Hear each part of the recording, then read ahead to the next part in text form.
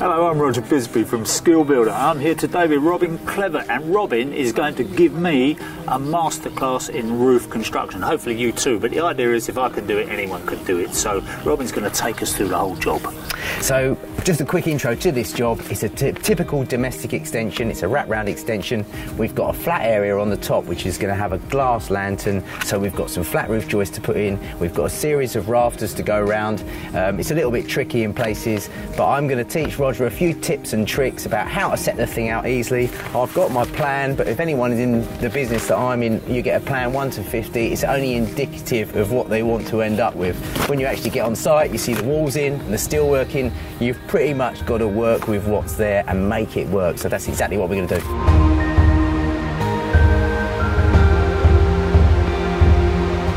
Okay, so around the perimeter of the building, I've got a lean-to type roof.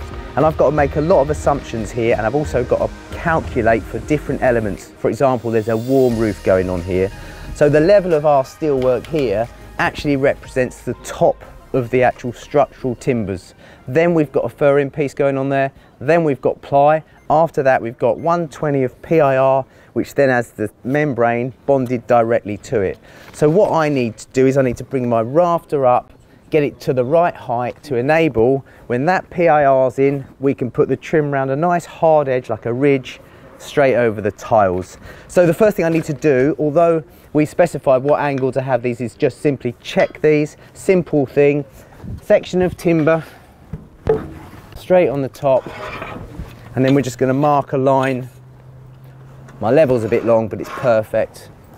I'm going to line them up, and we're just going to take a line here. All right, that goes down to the bench with me. I'm going to use my roofing square to check the pitch, and I'll set everything from that. The other thing I need to do is measure it up. Now, normally I use a simple calculation, which is basically the run, which is the level run, by the degree of pitch, or actually the diagonal measurement for that particular degree of pitch. So what I'm going to do here is called stepping off. So I've made a little drawing for myself, and I've done all the dims on it. So I've used a level to check back the distance from the front edge of this steel to the outside edge of my plate. I've done the same from the top to there, and now I'm going to use my roofing square on the stepping off method, which is simple because there's measurements up either side, and I'm going to step that off up my rafter, and that'll give me exactly what I'm looking for. And I'm going to go and do that now. And Roger is going to drill some holes for me. Let's work out the pitch. Take my roofing square. This was a level line, so effectively that is the rafter slope that I'm working to. It wants to be 35 degrees. That's what we asked the steel worker for, and basically that's what we need for a plain tile. So on my roofing square, I line this up with my common rafter run, pop it along there, and I've clearly got 35 degrees. So I'm going to set my roofing square up. I use this special modified section of HiKOKI, which I made is like a fence. And although I'm not going to go exactly into how this roofing square operates, it's basically like a protractor.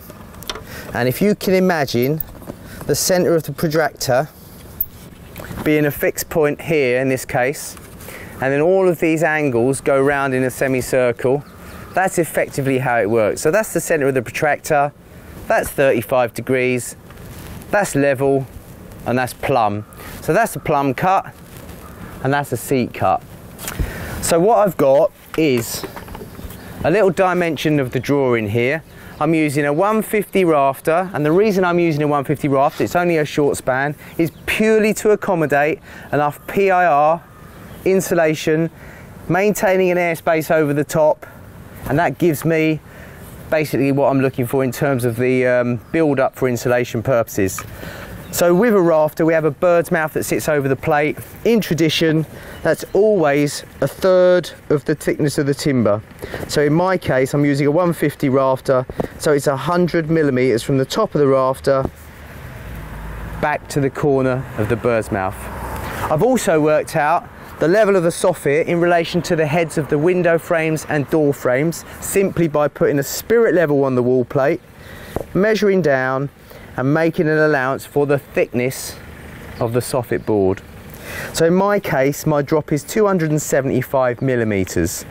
The overhang, I cut that off afterwards, but I always cut my seat cut first because it's really awkward to try and get a saw in afterwards level. That's my seat cut right on the end of the timber. I've selected a fairly straight piece for this because it's effectively my template. I'm going to repeat these cuts over and over again. The next step is to measure up my drop, which is 275 millimeters. So when I run the square here on this scale, I've got millimeters. I can come to 200. I can mark a simple line through, go back, and I can add 75 millimeters onto that, which is 75 here. That is the level of my bird's mouth. Here we go. Now we know we want 2/3 of the rafter. In our case, it's 150. Simple mathematics, it's 100 mil. That's 2/3, there we go. So then we use the square, we slide it down the top edge of the timber, and we mark the bird's mouth. So there's your bird's mouth. That effectively sits over your wall plate, all right? I'm gonna mark the top of the rafter now, and the way I'm gonna do that is by stepping off. The height from my wall plate to the top of my steel is 715 millimeters. And I'm gonna step it off again using, it's very simple, 200 mil every time. There's my 200, bang. I'm gonna mark that, 200. I'm gonna go again, 200. I'm gonna mark that, there we go again, 200. So we are now at 600, yes? 2, 4, 6. I'm looking for 715, add another 115, excuse my poor English. That is the level of my steel. So I'm gonna write on there, level of steel. So why didn't you just get a tape measure, Robin? Because, Roger, I'm measuring up an angle at 90 degrees. So if you can imagine, you can't measure this way because that's the wrong measurement. I'm actually looking for the measurement up that way, 715. Oh, I see, yeah. Yeah? So this is called stepping off. It's a Chinese thing, is it? Yeah. I also know that in my case, I've got a steel here like this. I've got a rafter which actually passes it. And on top of that steel, I'm going to sit a ridge, okay? Now that ridge accommodates the roof insulation, which is 120, the plywood, which is roughly 20, and the end of the furring, which is about 10. So when you add all that together, it actually comes up to, or I actually worked it to, the height of this timber, which is the same as the rafter. So it's effectively my ridge. So what I need to do then on my stepping off, I know that's the level of the top of the steel, but I'm actually going to add on a ridge. So I can use the ridge I'm going to use, pop a mark there. Now I know that's the very top of my rafter. So my final seat cut here on the top is here. That is the top of my ridge.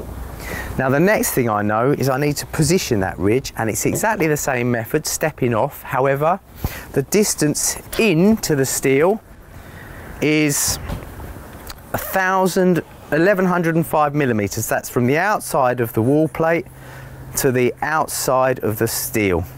So I'm going to step that off again, and it's going to be somewhere near it. This time we step it off using the different scale, the scale on the other side. When you say somewhere near it, I've never heard you use that phrase before.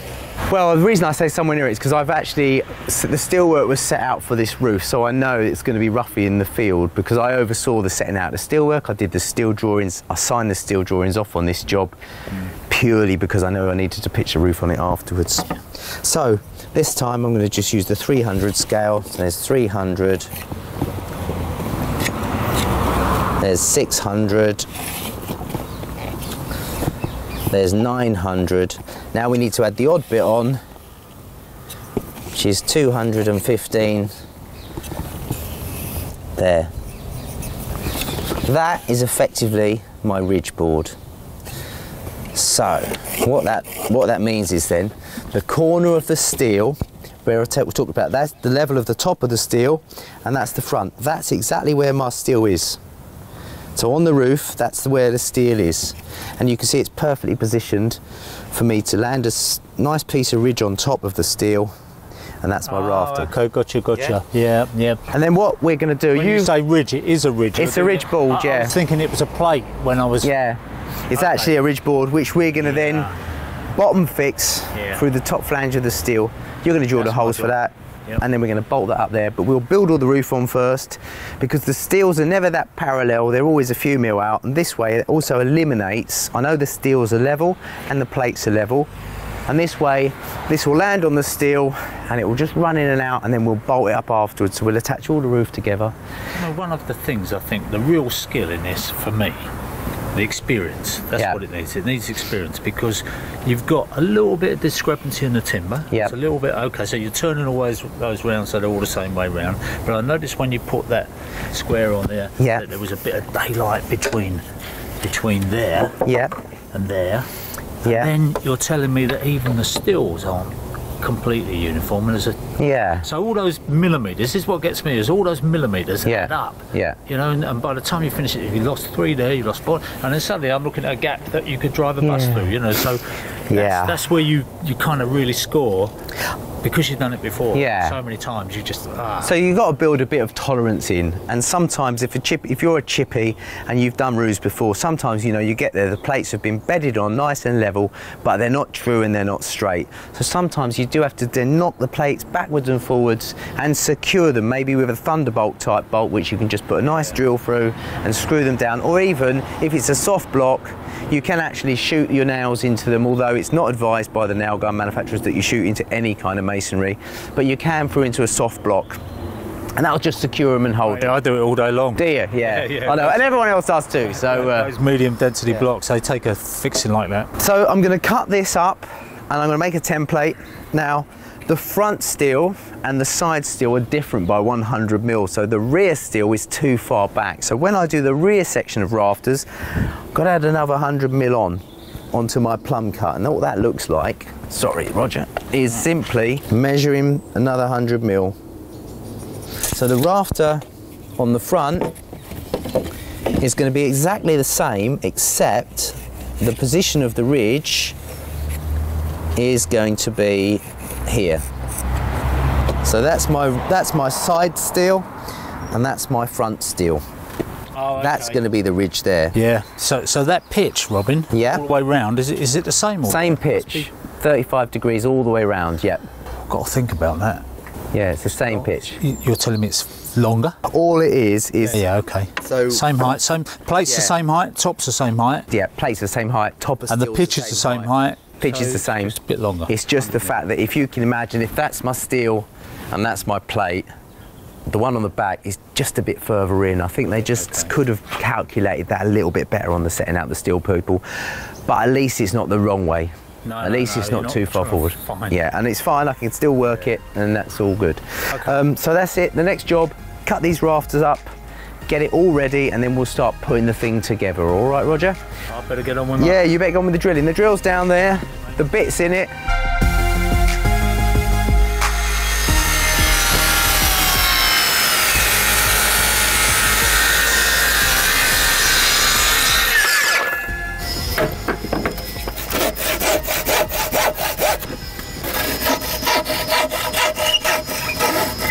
That is effectively our rafter. This is sort of indicating the wall plate.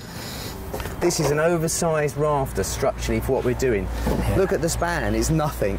The reason we're doing this is because you're going to have PIR here, 100 millimeters of insulation there. And airflow. In fact, it's underneath and airflow over the top, So on the warm side, you've got the insulation, and then you've got airflow over the top, breathable membrane or a vented fascia board. Don't go vented. Counterbat all day long. You could do. I love counterbat. I've got a couple of rafters, you're drilling my holes, let's get on with it.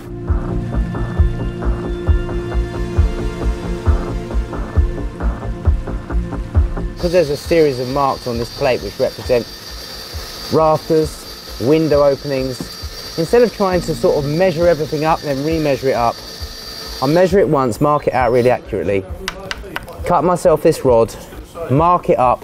When I put my ridge on, I just transfer the rod up to square everything down. This eliminates all of those sort of like measurement mistakes, because it's really easy to gain a few millimeters here and there.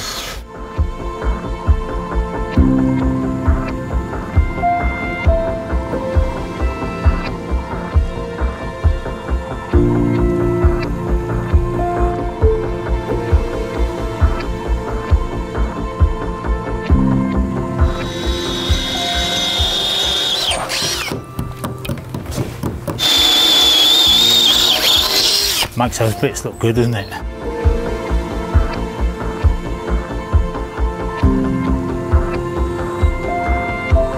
I'm just using my rod. I'm making my life easy. Yeah, well, this is a fail-safe. I haven't got to do any measuring once I've done it once. So the next job is I'm going to square this up. So I've got my N2 rafters in, I've got my ridge onto my plate as well. I'm going to take a diagonal measurement between the two, and I'm going to tap them backwards and forwards until they're perfect. The reason I'm doing that is because we've got some roof lights going in here. They're quite small apertures. There's one they're 600 by 800. It's a standard size roof window. But by doing that, when I actually trim them out and frame them up, I know they're going to fit square as well. So it's really important that you start square and, excuse that, finish square too.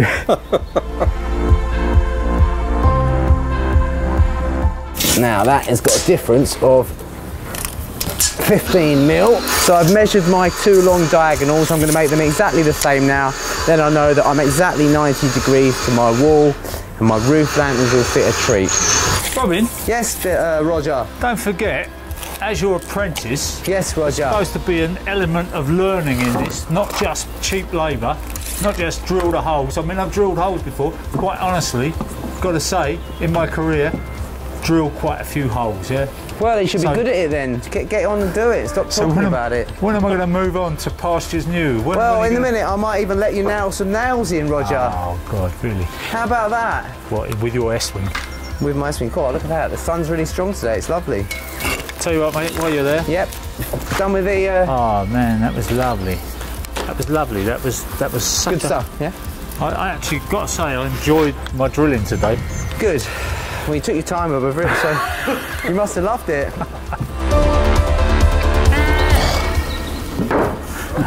Oh, Dave, you're the man. You're the man when it comes to coffee. You're the man when it comes to bricklaying. What else you got hidden up your sleeve? Onto there, onto there. Parallel? No. Oh, you want me to go down there? Yeah. Mind my coffee, won't you? Because I don't want it spilled. Come on, Roger.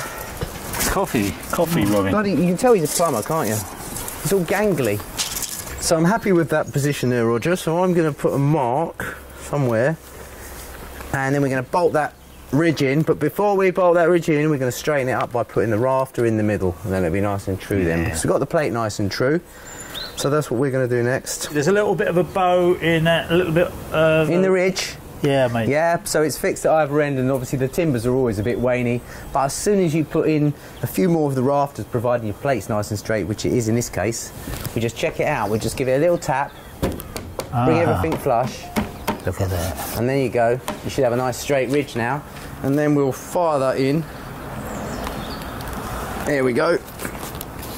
Nice and true. There we go. What's that, mate? Dive bombing tape. I'll go get it. I'd like to volunteer to be the one who goes down and gets the tape, Mr. Menery. Go on then. This piece of timber, not only was it that way, just at the end there, yeah, it needs to be bolted through that. Flies steel. up. Yeah, so it needs to be... So the bolt brings it down then? Yeah, we'll... So should we bolt it first before we fix... Well, we need to probably drill another hole under here to catch the end, to get that pulled down. Okay, mate, I'll do that. Maybe you can do that off the scaffold, drill up through, and then we'll put a bolt through it. That'd be nice.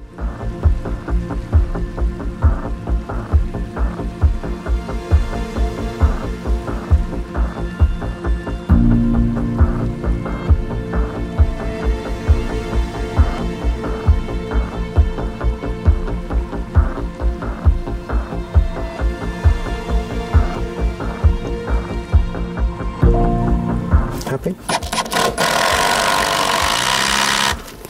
Did you say, am I happy? Yeah. Did you say that? I did. I'd love you to be happy, Roger. That's a deep question. Yeah.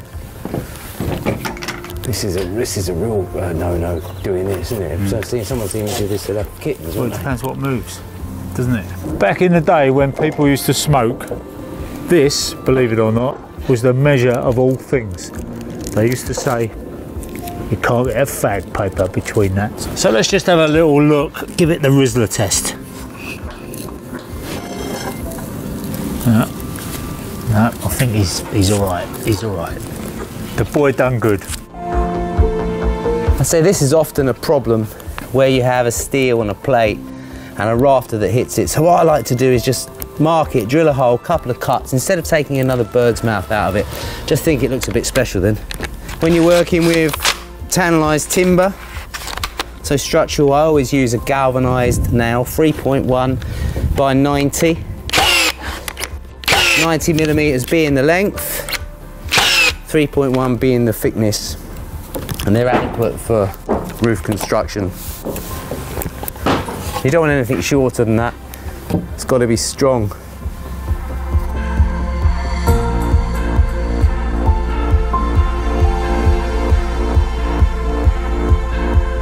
Got a few lumps and bumps into it. There you go, look at that, what a service. Now you're quite sure I'm not just cheap over? Yeah. That's it, it's fine. That's it. Absolutely fine.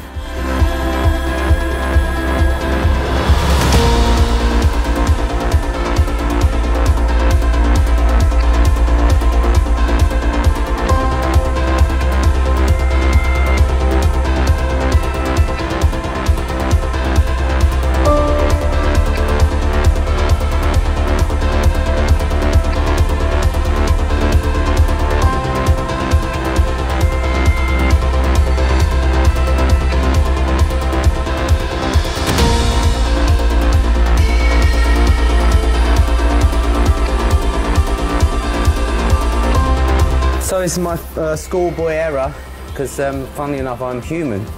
So put my window trimmer in the wrong place. I've got to take it out, and anyone who knows how well these nails hold, so I've got to get the thing out and redo it. It won't take me long. I actually need to cut the nails out in situ, so I'm going to try and give it a little knock and make a little bit of a gap in the top so that you can see how solid it is. There we go, that's giving us a bit of air space. Now we need to cut that nail out. First of all, in the top, let's run this saw blade down between there and there.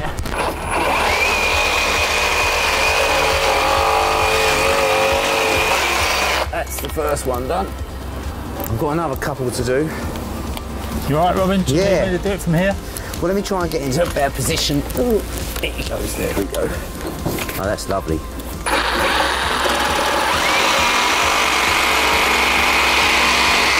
Perfect, so that's released that. Loose as a goose, give me the saw. There you go, come from round the back. Yeah, that's what they all say.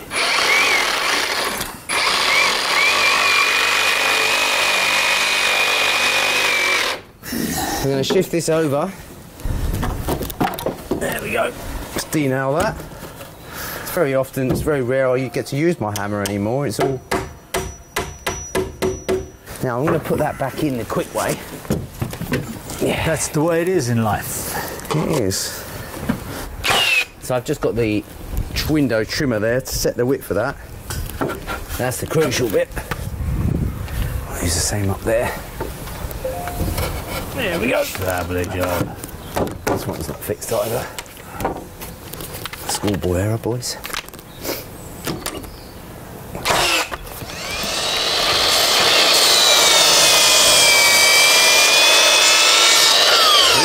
What's next? I need you to make some bridging or some noggins, okay? Oh, they need to be 350 free, every single one. And so that means when I put that in between two joists, you got because these are 47 centres. Bang on 400, all right? That's it, yeah. So you've got a template, or you can set something up. You can clamp a bit of timber to there. And you can butt them against. I know. Yeah? I've done a mile. Can you make me, to start with, I'd say 12, because there's a few that we need to make a different size as well. Okay, so a dozen of those, my friend. A dozen of those.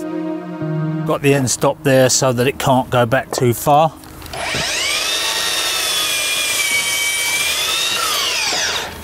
That's it. He wants 12 of those.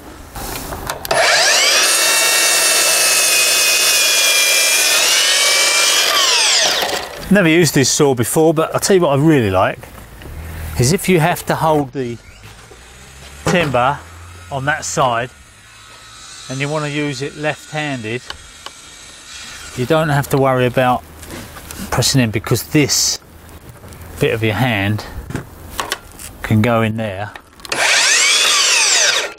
So normally you'd use it with your thumb on the safety there. So if you want to be holding the bit of timber and you want to use it left-handed, what you can do there is you can still operate that safety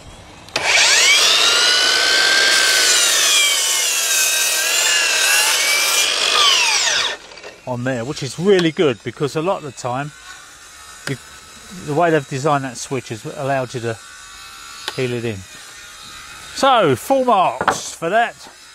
So I've got some small roof lights going in this slope, so I spaced the initial rafters out to the width of the aperture. There's going to have another one on either side to form a double. I mean, really it's plenty strong enough to do the job without doubles on these, but I like them to catch the battens all the way up the side as well, so they're outside of the flashings, etc. So what I've got is parallel trimmers which slot in between. I've got a top one, and in this case a bottom one which is beveled off because it actually sits over the plate, all right, over there. Now to put these in, I've got my foot already cut, and I've got my top already cut. So what I did, I took my rafter, I marked the window on it, and then I cut the top and the bottom off. Now that's what I'm going to use to put them in, so it's simple. I offer the top in, mark the shoulder, same for the bottom, put the bottom in, mark the shoulder. So then all I've got to do is take my, and I've repeated that process on the other side, take my trimmer, I'm going to fix that home, and it's basically all worked out for me. So we're going to get that fixed home there. Let's turn the gun on. It's turned itself off, which is always good. That's good. Saves the battery if you turn it off. Put the other side in.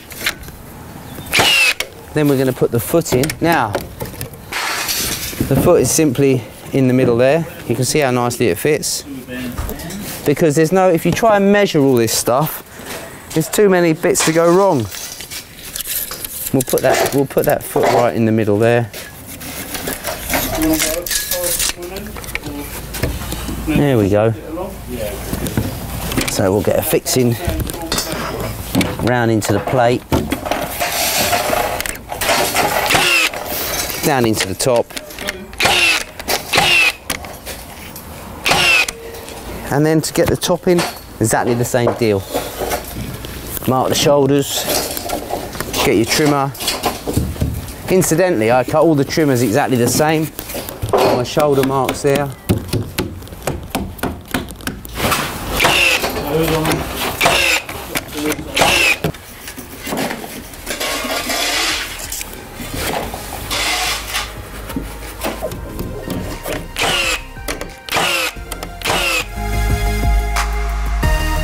It's got a nice feature on this particular gun, check this. I like this feature. Especially for doing decking, you know, putting a roof deck down, how about that? It's so quick.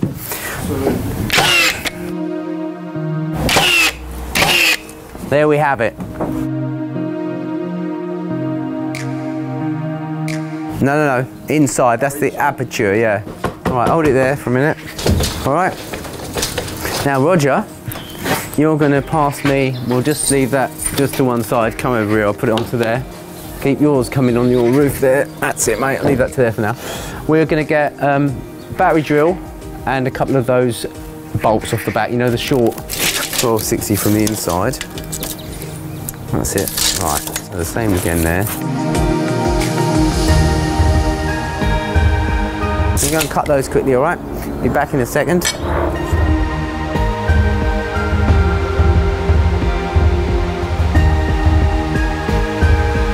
Before you climb, I'm afraid to jump down on that. You like that? Yeah, I do. It's safe. And these tend not to split the timber because they've got a nice, they're not countersunk at all. So anyway, so then we just drop this in now. perfectly in between there and there, and we get all that attached up to itself. We'll bolt that together. So you see a lot of timber has cupping in it, just like that. So obviously I've got more timbers coming this way, so I'm going to run my cup towards those timbers, so it's a bit more straight. Cup to cup, or do you spoon them all in? On the inside I'll back it up with the cup as well, so it's nice and tight, but I won't run the inside one round until I've got these ones in and end fixed before I do the hanging. So I'm just going to attach these up here, and then we're going to square it all up. Roger, can I have some more bolts out of that little box down there, mate, please? The cardboard box behind my favourite tool in the world, the roofing square. What's your favourite tool in the world? It's got to be my roofing square, really, because it's simple, but it's been with me ever since I left college and before. That same one? That same one. You don't wear them out, really, generally. No, but I sort of consider that to be kind of like my, well, it's all my qualifications all rolled into one, really, and it's where it was the thing I enjoy best, is making roofs, complex timber structures, but you can use it for a whole load of things as well.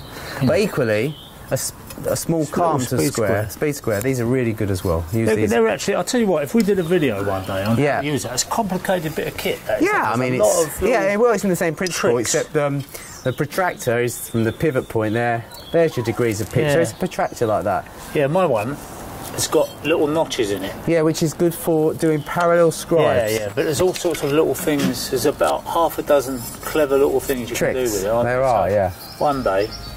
And this is the best thing. You know what this one's for? This one? I did know, actually. That's for hanging on the shelf in the shop. Oh, that's lovely. No. It is.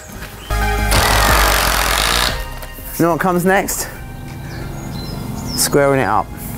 Batten across the top, and then we can build everything off it then. This looks pretty straight. Beautiful. Right, Dave, I need your help here. You're going to hold the tape measure, your one, into there. I'm going to go and measure it over to there. In fact, what I'll do is I'll go back onto the other tower, and we'll do it from there, and then we'll get a brace across the top, which is Roger's going to get me a piece of batten. Okay, so what I want you to do, Dave, is we need to increase this length and decrease that length. So how we do that is we just knock. So if you go to the ends, you're just going to tap the joists over. Yeah, so you're going to go that way, say 5 mil in the steel. That's it. Let's try that again. Because this is to be exactly the same measurement, and we cannot go wrong then. So this is the opening for the... This is the lantern opening, yeah. The lantern, right. 2, 5, and again on that side. I'm just going to straighten it up. Check it for straight. I really thought you would have come unstuck there. Not me, mate. I've worked it out. Go on. I spent my life working things out. Go on. I need some 6x2, 3 bits. Yeah? What are they, noggins or what? They just need to be like 300 long. They're just a space to steel off. We're going to whack that one back, fire it in, spread these out, knock them out, and then go boom. What's that? That's busy. That's my window trimmer. 300, Robin. Please, Roger. That's when you said take 3 out of that, I thought you meant just cut it to 3 pretty bits. I don't know what you wanted. I won't have enough timber now, will I? Helps me to know. When I said cut 3 at 300, I didn't mean cut 3 at any size you want. All right. We've created this large aperture. It's 2 meters by 1.5 meters. It's going to take a roof lantern. And so what you saw us do was parallel everything up, all on the measure, and then we used an equal measurement across the diagonals to get it exactly square. And so then I always like to pick up a sight square as well and use that just to double check we're all in good form. Oh, it's absolutely spot on. It's absolutely spot on. If the lantern doesn't fit, they've made it wrong. Thanks, Dave. Good. All right, let's rattle these last joists in, space them all out, get the solid noggins in everywhere, trim everything up, and that's this ready for furring pieces and decking. 1, 2, 3, 4. I'm going to put the first one in that steel there. So he went from saying roughly 300 to exactly to don't be a clown. I'm going to slide that one, isn't it? There you go, mate. Is he calling you a clown? Is that what's happening? calling me a clown because Well, yeah, we need to actually get up into there, really. Clowns. But we need to pop something underneath them to hold them up, don't we? Got a little bit of batten or something. They need to be Yeah. just spaced up enough, don't they? Just so they don't rot. That's it. What is it today, Robin? It's Valentine's Day. What are you doing tonight, Robin? If it's not Whatever I'm told, Roger. If it's not a rude question, you are actually going home tonight, then? Yeah, I'm doing whatever I'm told because I figured in life that's always a good move. But only when it comes to winning. I'm hitting my. That flange, isn't it? I'm hitting my bracket, Dave.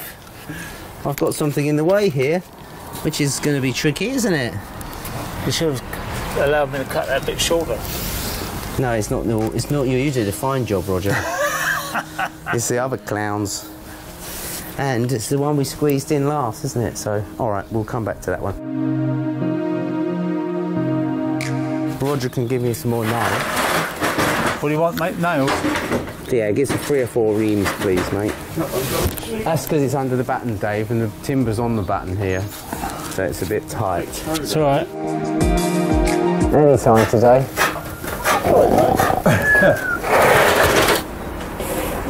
Okay, yeah, oh yeah. And then you can have that on there. There you go. One will have a slightly shorter notch now, I would say. Deal in the way. Yeah. Okay. Tell me when. Bit more to you. To you, to me, to him, to her. Stay there for a minute while I reposition myself. You're going to go and tighten your end. I'll go under my batten over here.